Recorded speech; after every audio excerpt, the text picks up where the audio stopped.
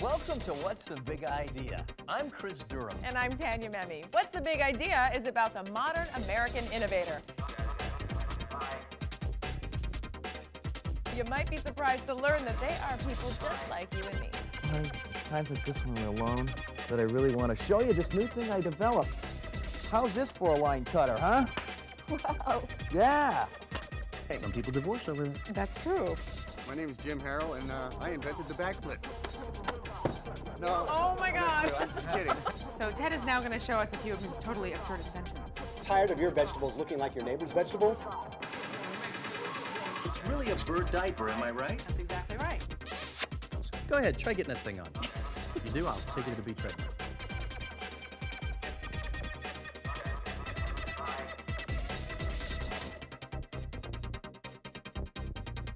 And we're going to take a wad of chewing gum.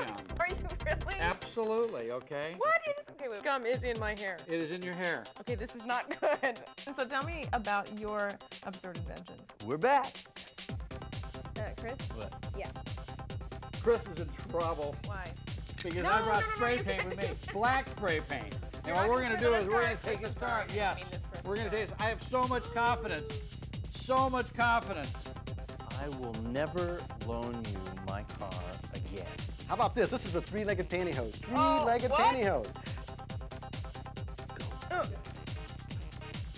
I got stuck in the blizzard of 1996. We tried to redo the blizzard today, but it was a little too warm. I'm gonna go for a jog. Okay, wait.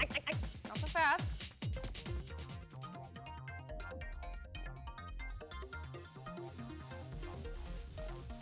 Now we want to show you some home tapes. It's the old ping pong, but with a new twist. Whoa. Well, we have a toilet seat here. How about this? This one is the what is bumper this? dumper. This is the bumperdumper.com. It washes your face. That's my big idea.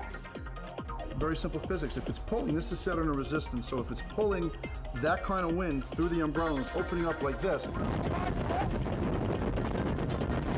First thing I did was I went through my wife's drawers for material.